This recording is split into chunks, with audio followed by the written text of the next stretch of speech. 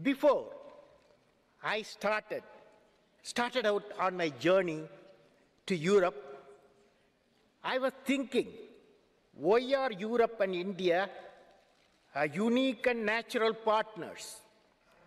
Do we share a common history and heritage? Possibly in future, a common destiny? This was the question.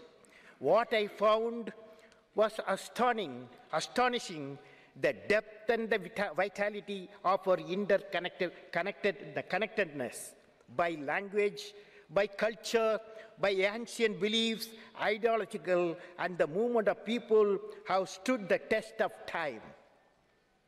This has matured into a very strong bondage between through a sustained trade and intellectually satisfying collaboration in many areas of science and technology.